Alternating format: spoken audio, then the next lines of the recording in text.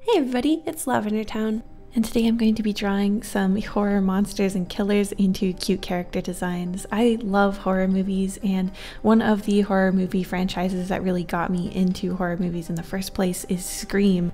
The first Scream is really a deconstruction of horror movies and more specifically slasher movies. So in it, multiple characters, including the killer Ghostface, talk about horror movies and the rules within them. And when Ghostface calls, he always asks his future victims, "What's your favorite scary movie?" I decided to put a phone in his hand as well as a knife because, well, he always calls his victims and he usually uses a knife to kill them. So I also wanted to keep the rough silhouette of the outfit that he wears. Canonically, it's like a cheap Spirit Halloween Grim Reaper costume. So it's like a cheap polyester black like hooded cloak and this very iconic rubber white mask. I decided to keep the mask and I had him wearing a hoodie instead, so it looks more like modern and cute. And then I put a varsity jacket over top of the hoodie. The reason that I did that is kind of a spoiler for the first killer of Scream. So if you don't want to know who it is and you haven't seen the movie yet, just like skip forward like 20 seconds. But basically I put the varsity jacket on him because the first killer in Scream is two high school students who go to school with the main character, Sydney, one of which is her boyfriend. And I just thought the varsity jacket kind of speaks to their like age, high school kind of range.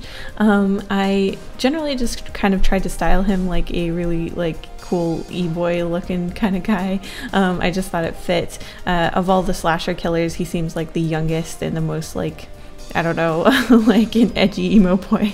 I put some knife tattoos on the back of his hands, and I tried to keep the color palette really like muted and monochromatic with sort of like a cool blue tint, just because I felt like it fit better. I didn't think any crazy colors really made sense for him.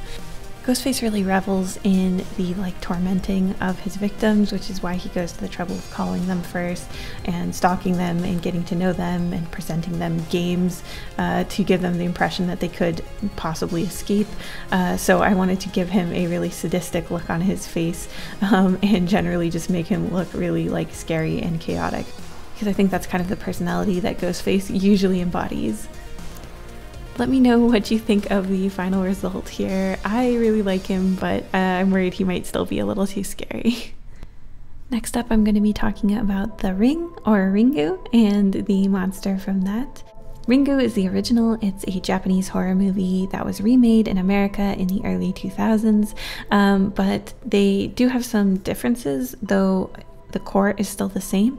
It's a movie about a haunted VHS tape that when you watch it curses you to die in 7 days. Now in the tape you see what looks like an eclipse. You see a woman brushing her hair in a mirror, and then you see this little girl with black hair all over her face. In the American version they call her Samara. In the Japanese they call her Sadako. I don't know if they just thought that Americans couldn't handle a Japanese name, but I'm gonna call her Sadako from here on out. And basically I just wanted to make her cute. I've always felt bad for Sadako in this movie, in both of them actually. Basically the narrative of the story is that this little girl's mother thought that she was evil and basically ended up killing her, and so she becomes a ghost because she's so sad and betrayed that she's been murdered by her own parent. So the main character of the film is really trying to solve this mystery of this cursed VHS tape before their 7 days runs out, and they end up discovering more information about this little girl and what happened with her, and basically they find out that she was like pretty abused. It seems like she was really neglected, and it turns out that the image that we see of the eclipse is actually the image that Sadako saw as she was lying at the bottom of the well looking up as her mother closed the lid of the well. So even though Samara, or Sadako, ends up being a hardcore ghost who kills tons of people, I still feel kind of bad for her. She also contributed to horror, this classic scene of her crawling out of the television, which is really quite iconic and terrifying. In trying to make her more fashionable and cute, I actually had a lot of good stuff to work with from the beginning. She has a white dress on. It's very simple in the movie, so I decided to give it some more details and make it look sort of elegant and cute. And I just took that long black hair of hers and had her peeking out from under it. I thought that was adorable. And I gave her a little necklace with a 7 on it to symbolize the 7 days you have to live when you watch her tape. Next up, I wanted to do a more modern character, so I decided to pick Red from Us. Us is the story of a woman returning to her hometown where she had a very traumatic experience as a child, and the very first night that they spend back at her old place, she is visited by doppelgangers of herself and her family, all of which appear in red jumpsuits and start breaking into their home, and everything just goes dramatically downhill from that point forward. I decided, in order to make her sort of fashion cuter, I had the red jumpsuit turn into sort of like this long overcoat, and I tried to allude to the story and different elements of her design in various other parts of the outfit.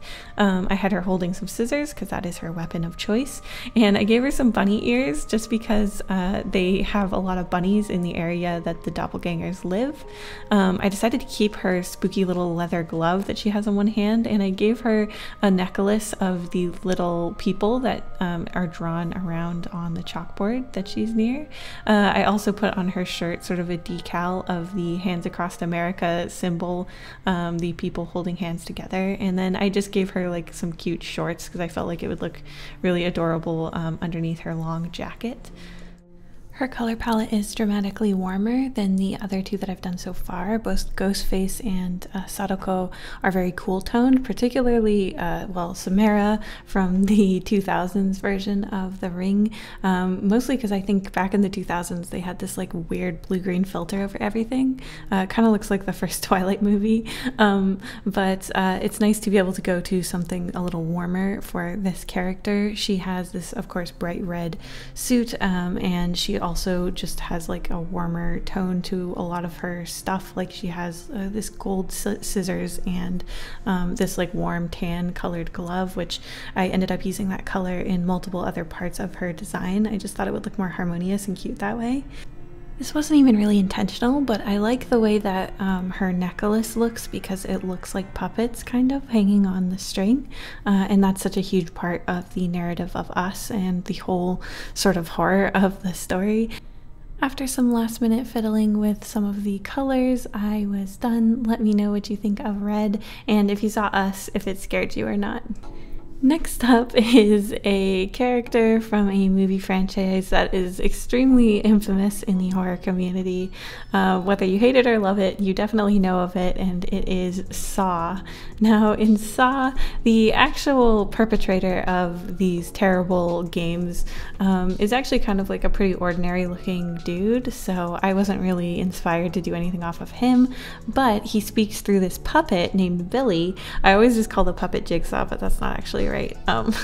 But Billy is this scary little ventriloquist puppet who will come on the TV or come tricycling in while people are waking up to their new nightmare, and I thought it would be fun to try to design him.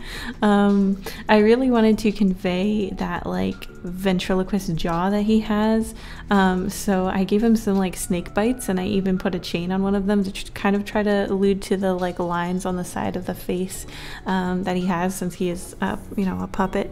And of course I put those iconic red spirals on his cheeks. I tried to keep his long crazy hair but make it look a little bit cuter and not so crazy, and he's dressed in a very dapper fashion already, so I just kind of kept that suit. I added some more little details to it to make it a little bit more human-like and less costumey, and I had to keep his shoes. I was tempted to change them because they look so silly, but I just couldn't bring myself to do it. And I had him holding some keys. Originally I was going to put a weapon in his hand, but then I realized like Billy the puppet's not really a weapon in hand kind of character. He's definitely more about like conveying the rules. The punishments and the you know, the sharp things in the room are already there by the time that the puppet comes on screen. So I just try to make him look really maniacal and sort of allude to the escape room-ish elements of Saw. Honestly, I was only really able to watch the first one.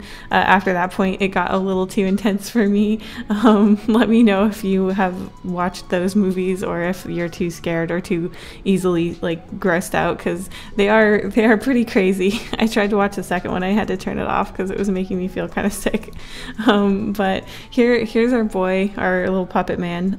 I gave him some nice like pops of red lighting, and then he was all done. Let me know which one you would pick to go on a date with if you had to pick one.